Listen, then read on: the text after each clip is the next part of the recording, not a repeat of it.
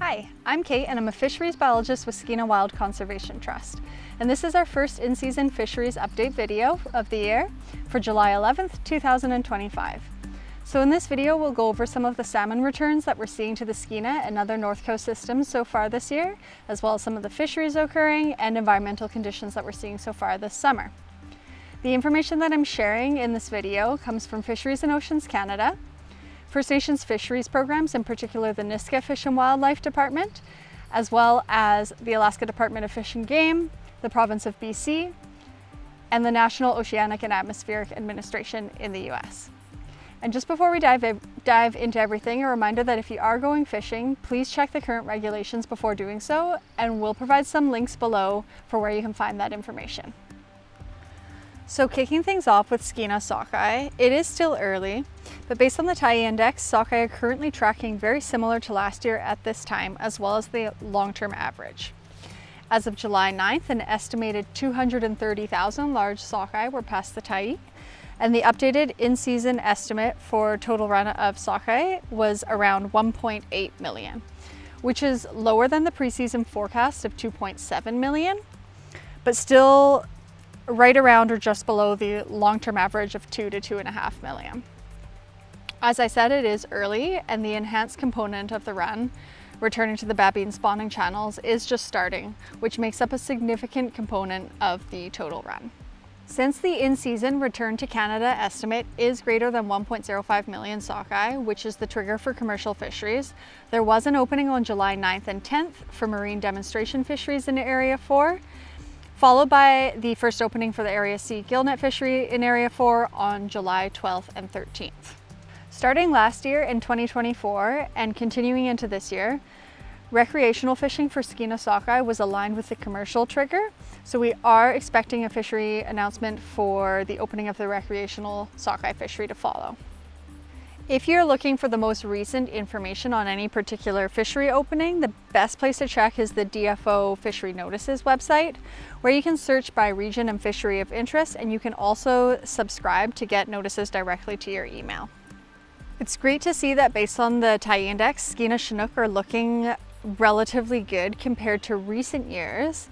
However, they are still well below the long-term average of about 100,000, but quite a bit higher than last year at this time. And as a reminder, the preseason forecast for this year was about 26,600 Chinook. It is too early to say much for Skeena coho, pink, chum, or steelhead, but early indications in the Tyee are for a strong pink return.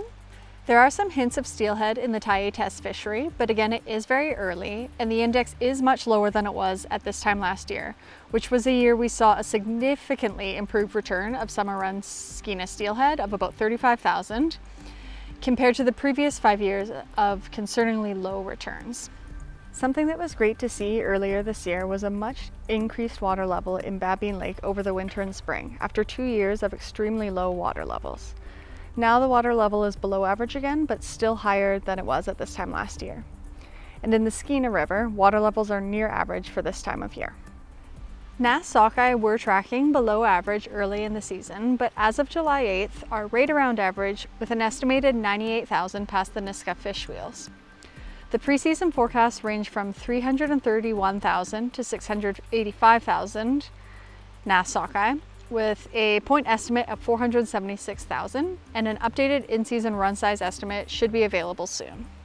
Nass Chinook estimates are tracking below average, which is similar with recent years, with an estimated 7,000 Chinook past the fish wheels as of July 8th, compared against a 30-year average of about 14,000 on the same date. And it's also too early to say much for Nass pink, chum, coho, and steelhead.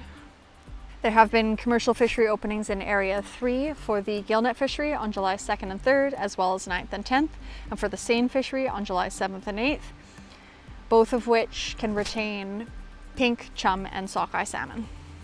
Water level on the Nass has been tracking fairly similar to last year and has been near or below average so far this season, except for a high water period which occurred from June 22nd to 25th.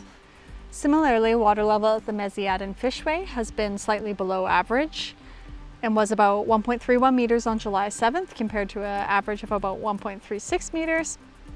And water temperature has been right around average as well at 15 degrees Celsius. In Southeast Alaska, the District 101 gillnet fishery, which intercepts salmon bound for the Nass, was open from June 29th to July 3rd and again from July 6th through 10th. Catches during the first week for most species were below the 10-year average, but for chum were far above the 10-year average. The Southeast Alaska purse seine fishery also opened in early July, with an opening in the 104 district, which is where most interceptions of Canadian-bound salmon occur, on July 6th, which is about 1 week earlier than in 2024. Unfortunately for us, there was good fishing for this time of year, with about 44,000 salmon caught in a one-day opening in District 104. There is another opening on July 10th. It has been a relatively cool spring and early summer in both the Skeena and Nass, but it was a year of low snowpack. So as of mid-June, the Skeena-Nass snowpack was at about 20% of normal for that time of year, which puts us at an elevated drought risk for this summer.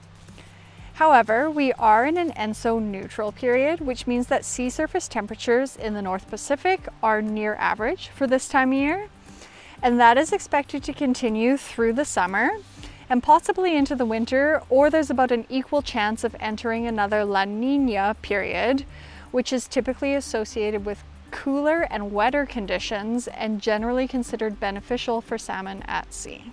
Thank you so much for watching this video. We'll have another update in a couple weeks, and in case you missed it, you can also check out our pre-season video that we put out for additional information on what we're expecting to see later this summer. And as always, please reach out to us with any questions at info@SkeenaWild.org. See you next time.